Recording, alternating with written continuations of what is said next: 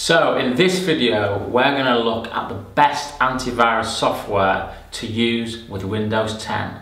Stay tuned.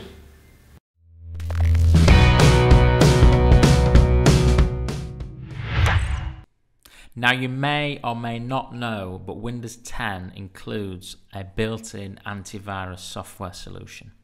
It is Microsoft's own and it's called Windows Defender. To access it, you can go to Start, Settings, Update and Security, and Windows Defender. Here you'll see that it's all switched on, and if you scroll to the bottom, you can actually open the console. Now, Windows Defender is Microsoft's free antivirus that was available in Windows 8, 8.1 and Windows 10. Now, as an IT professional of over 15 years experience, my advice is not to use it. Microsoft are not a security company.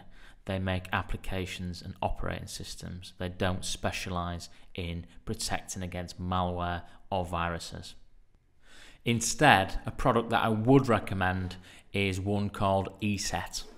And I've got the web page up here. Now, we're an IT services company and we've used ESET for our client PCs for over 10 years.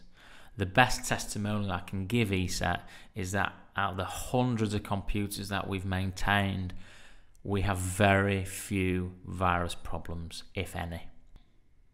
One of the great things about ESET also is it doesn't slow your computer down like some third-party antivirus systems. You don't know it's there. It runs in the background and protects you really well online. It also has built-in parental control. So go to the ESET webpage and there's a couple of products available. For home, you can get the Smart Security, which includes a firewall, or just the antivirus. My recommendation is to get the Smart Security. If you've got a business and more than 5 computers, then I would recommend the ESET Endpoint Security over the antivirus. Again, it has a built-in firewall. So for me, that is the best antivirus for Windows 10. And if you've got any problems with Windows 10 or you're struggling with any information, then please contact us. We'll be happy to help.